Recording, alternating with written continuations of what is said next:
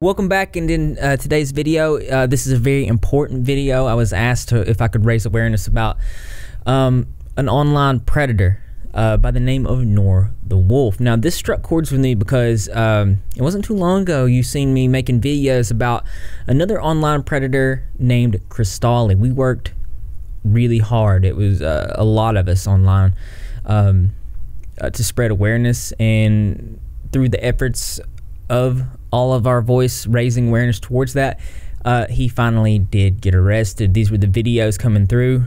There you can see him getting arrested there in that thumbnail. But what's happening here strikes a strange resemblance to that event. Now, if you type Nora The Wolf on Instagram, you're going to see a lot of names saying ban Nora The Wolf.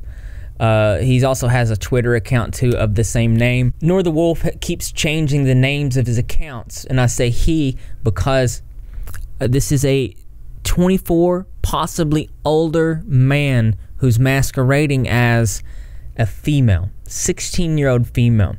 Some of the conversations he's having with minors is disturbing.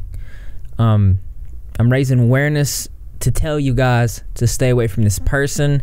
I'm going to show you a little bit of supporting evidence. I'm not going to go in all this. There's now reported up to 10 victims of this online predatory behavior, and it's reminiscent of Cristali.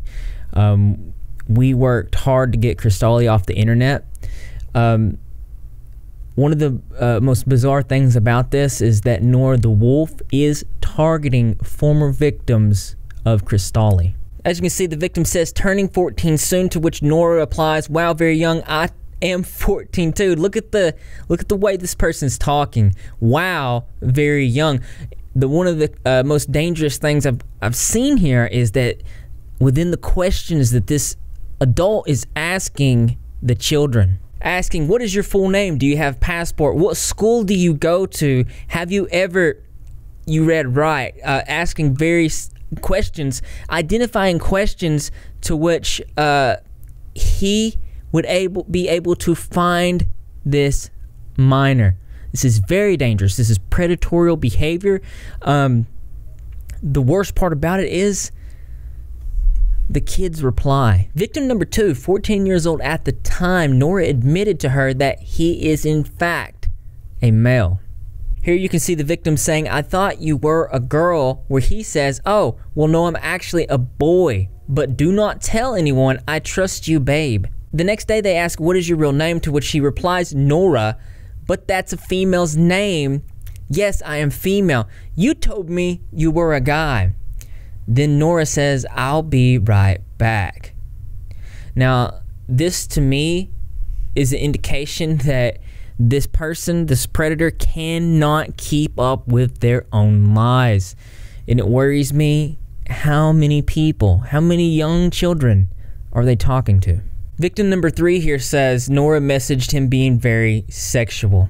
"I know a way that can make anyone happy instantly. Do you want me to teach you?" "Sure. Spread your legs and move towards." Then they proceed to ask the sickest questions, to which it's clearly making the person uncomfortable. One of the most manipulative parts about this is that Nora says that they're going to cry, they're going to hurt themselves to make the person feel bad for them so that they might do what he wants. Now, this was the same kind of stuff that was going on during the Cristali situation. Cristali was doing this sort of manipulation, making the various victims feel bad to where they would send pictures of themselves. Very, very reminiscent of what's here. And at one point, one creator was spammed nudes from some of the victims. That's horrible. Another very disturbing detail here with victim number 5 is that they asked this person to draw RAPE art. This seems to be a fascination with Nora, and something that they ask a lot of the it's pretty disgusting. From what I'm seeing here, it looks like the MO is that Nora tries to get with minors that are budding artists, and tries to get them to draw RAPE art of other victims that they've talked to in the past.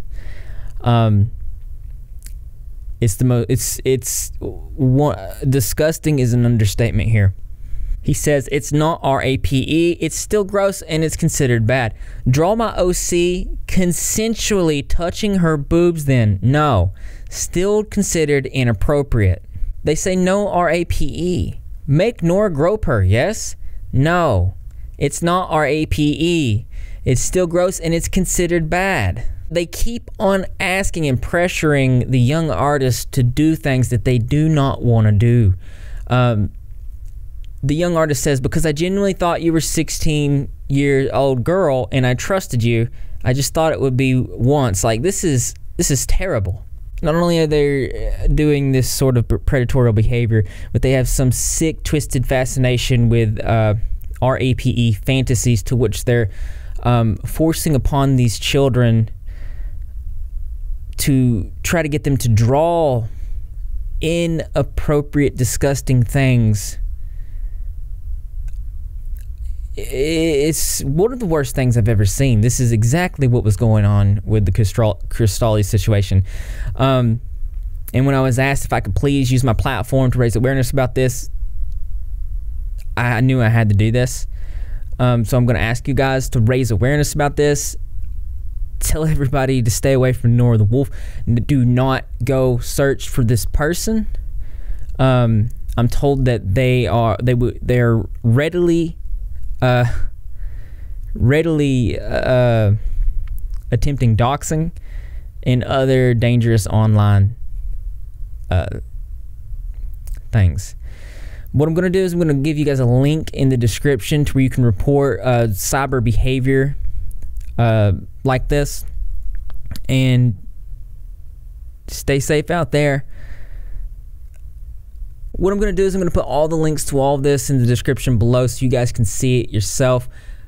Definitely 100% trigger warning on all this stuff. It's terrible. It's not for the faint of heart, but if you needed proof to see this for yourself, to see that these things are happening, it's there. If you want to take my word for it, appreciate it.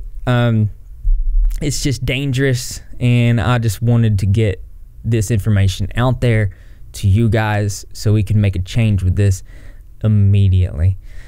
That being said, and as interesting as this is, there's always something that's more interesting to me. That's right, you guessed it. I want to know what you think, so why don't you go ahead and leave your creative and interesting responses in the comment box below. Thumbs up for those likes, and as always, brothers and sisters, I will see you in the next video.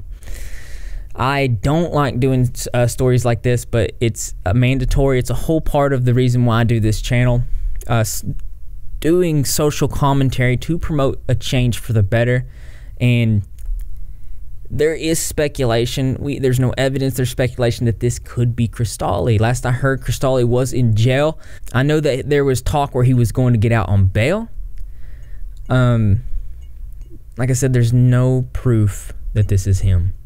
But another concern is that there was a whole group of people that Cristali was working with. This might be one of those people, and it would explain why they're targeting the victims of Cristali.